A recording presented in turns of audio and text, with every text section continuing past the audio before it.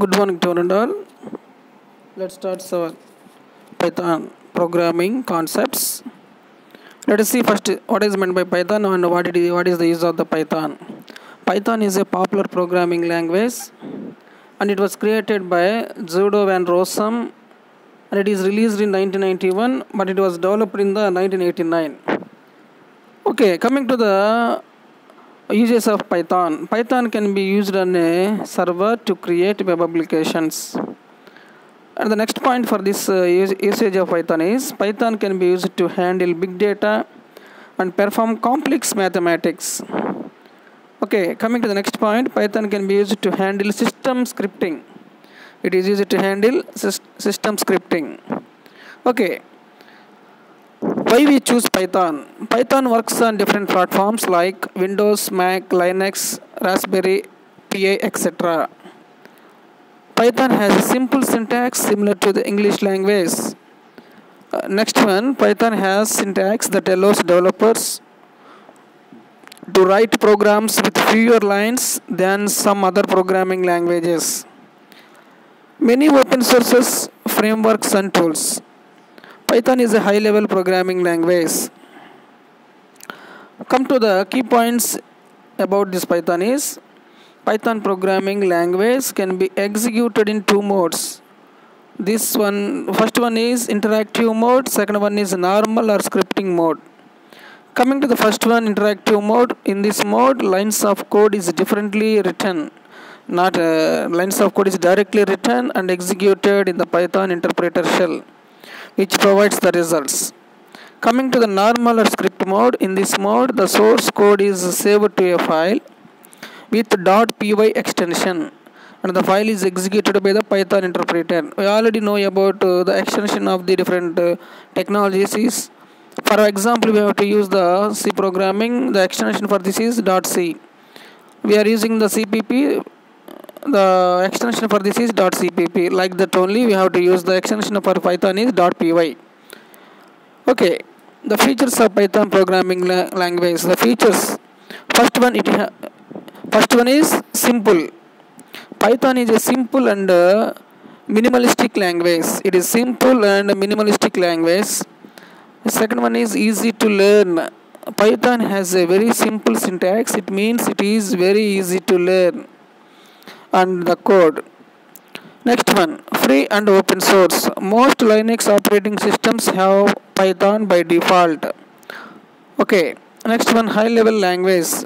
When we write programs in Python. Okay, next one is Python is interpreted. A Python program need to be compiled like a programs in C and Java languages. Okay, Python programs can be directly executed from their source code using a Python interpreter. Clear? Next point, Python support object-oriented programming. Okay. Next one, we can send an email by using Python module called smartlib. Okay. smtplib. Okay. Next one, a Python program written on Windows operating system will also execute on Linux operating system, and it is a portable. Next one, single line comment starts with hash. Okay, here we have to use the hash as a comment line. Okay, Python is a case sensitive programming language, means age and capital AGE and small AGE are two different identifiers in Python. Why? Because it is a case sensitive. It can differentiate the capital letters and small letters also. Okay, what are the development tools we have to use in Python? Basic tools for developers are Beware.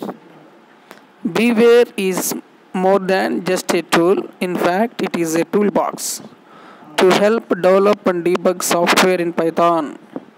Okay, the big difference between Beware and an IDE integrated development environment is each tool in that box can be used independently from each other. This is the difference between the Beware and integrated development environment. Next one, constructor. The another development tool in Python is constructor. The user interface consists of a set of separated tools. use it to create and debug applications developed with Python. Next one, Python tools for Visual Studio. Okay, first we have to open the Visual Studio and start new project. From the process for this is we have to go for the file, click on the file, and we have to open the new project. Okay, then we will see the get Python tools for Visual Studio. This is the representation of the Microsoft Visual Studio. Here we have to go for the file. After that we have to click on the particular tab.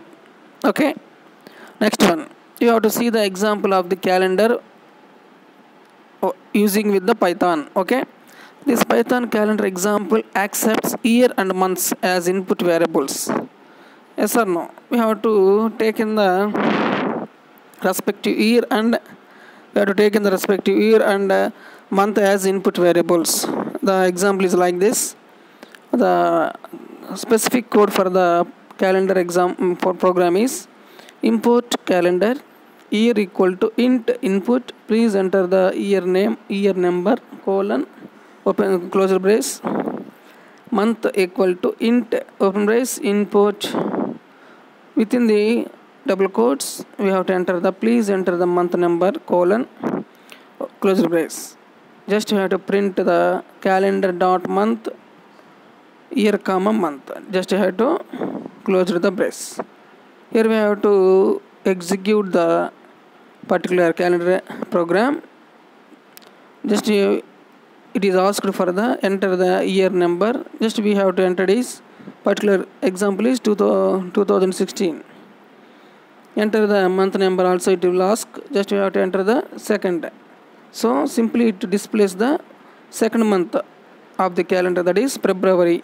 The year is 2016. Simply displays. Okay, this is the example for this calendar program. Okay, next one, Python variables. Python variables must begin with small a to small z, comma capital A to capital Z, or underscore. Okay, next one, Python variables are case sensitive. Okay, next one, Python variables can be reasonable length. Okay, next one, keywords are not used. Next one, variable name is stated with only letter and underscore. Okay, this is the example. At the rate of a equal 20, it is a invalid syntax. Why? Because it does not follow the specific rule. Next one, coming to the operators in Python. First one is assignment operator. In this assignment operator, we have to associating a value with the variable using the assignment operator. Is called as binding. It is called as binding. Here we have to use the equal symbol is used to assign values to variables. Okay, next one, the operand to the left of the equal operator is the name of the variable, and the operand to the right one of the operator is the value stored in the variable. Clear? Here the example is we have to specify the variable name with the values HP equal to 764, calorie equal to 4.2, department is equal to I think it is triple E. Yes, we have to specify the department, print HP comma calorie comma department. The result is simply it displays the 764 comma 4.2 comma triple E. Yes, HP here is an integer assignment, is a calorie is a floating point. Why? Because it is floating, it have the dots. Okay, values must contain the digits dot. Okay, next one, triple it is a string. Simply we have to understood. Okay, next one, multiple assignment. Python allows us to assign a single value to several variables simultaneously. The corresponding example for this is number 1 equal to number 2, number 3, and that is whole equal to 100. Okay, we can also assign multiple objects to multiple variables. This is called as multiple assignment. The reason behind this is why it is called as multiple assignment means we can also assign multiple objects to multiple variables. That's why it is called as multiple assignment. So the representation for this is value 1 comma value 2 comma value 3 equal to 999.24.789 comma Python. Yes, just we have to represent the Python within the double quotes. Okay. Next we have to simply represent as print value 1, print value 2, print value 3. The output for this is simply we have to what we mentioned in the program, that we will gives the output, that is 999.24.789 Python. Simply it will be displayed. Here you have to see the installation of Python. Why we install the Python? What is the procedure to install the Python in our desktop or laptop in our systems? Okay. Just the first step is download and install Python. Visit the official website. We have to visit the official website. Here it is. When we visit the official website, we have to choose the one pop-up screen is appeared. On that pop-up screen, we have to choose the option, that is download Python. The version number it is 3.6.3. Just we have to choose that one. Clear. Next, step 2. After choosing that, the next step is, once we have to click on the download button, the download is complete. Run the exe from the install Python. Now click on the install now. Just we go for the screen, it will appear install now. Just you have to click on the install now button. Next one, we can see the Python installing at this point. It will appear in green colored. Okay. Next one, setup was successful. Step 4. When it is finishes, we can see a screen that says that setup was successful. Now we have to click on the close button, which is appeared on our screen. Okay.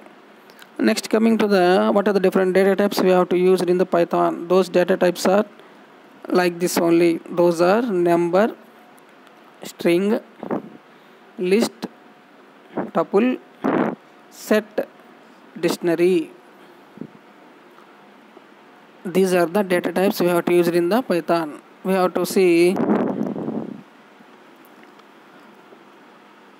first one, number data type.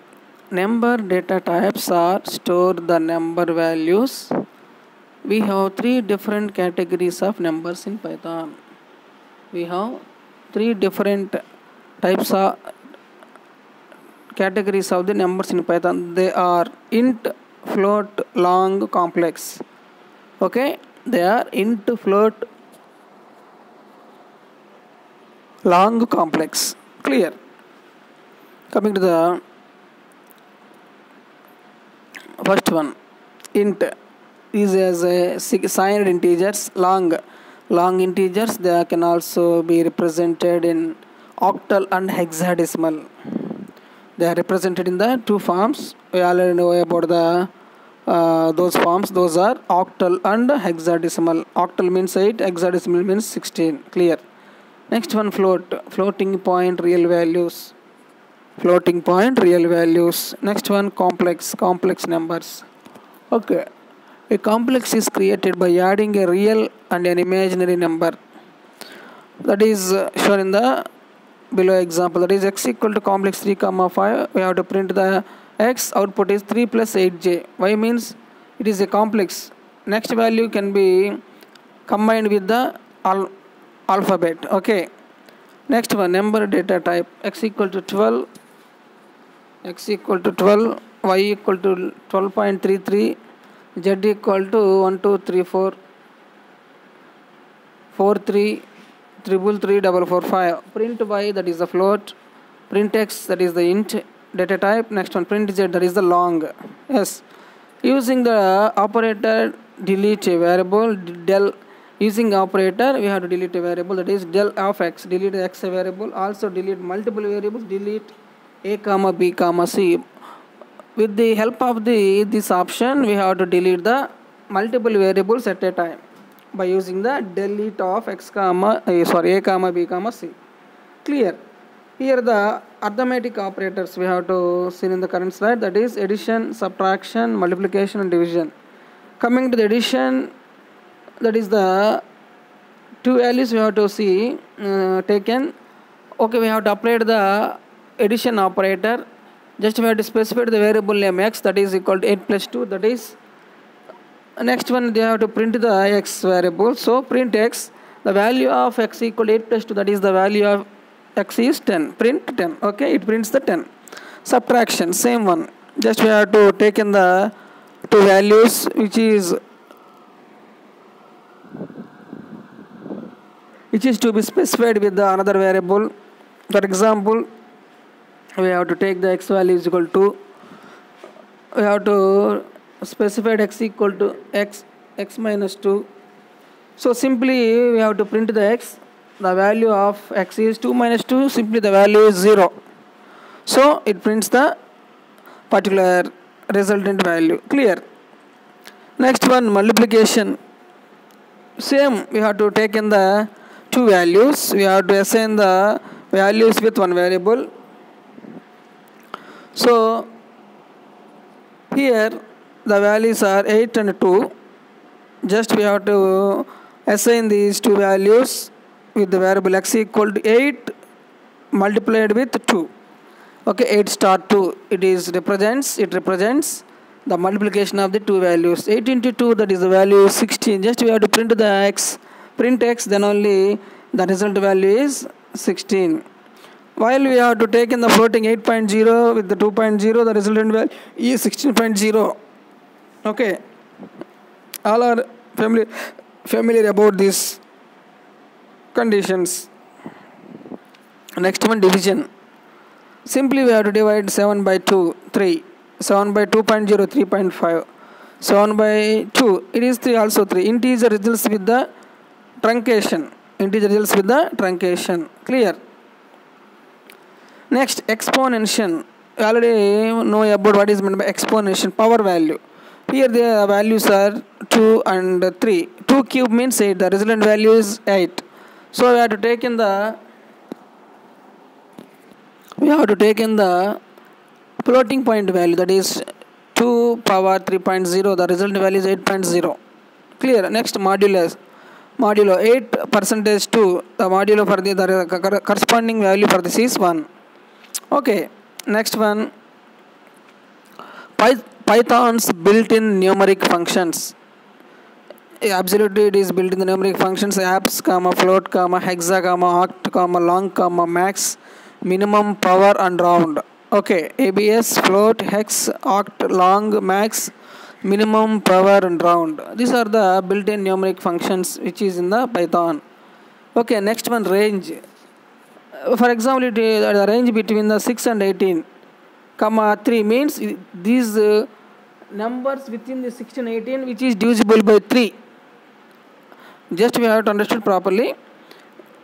It represents the numbers between 6 and 18.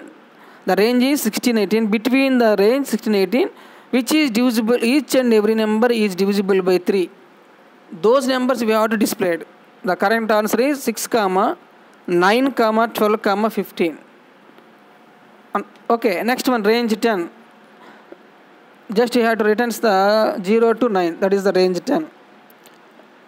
Next, maximum of 12, 18, returns 18, and round of 12, 7, 12.7, 13.0. Round means round figure. Hex means hexadecimal. Octal means octal number. ABNs means that is the minus 70 to be written by plus 17. Okay. This is the concepts we have to see in the Python. Next one, Python type conversion or typecasting. In typecasting, Python defines type conversion function to directly convert one data type to another. Here the examples, we have to convert the one data type to another data type. It is called as typecasting. Okay, examples. Print of int 34.555. Output is 34. Why? Because we have to convert the floating point number into the integer value. That's why we cannot mention the after point number 13.555. We have to ignore the 34 point triple five, we have to ignore the point after point variable. Okay, after point triple five we have to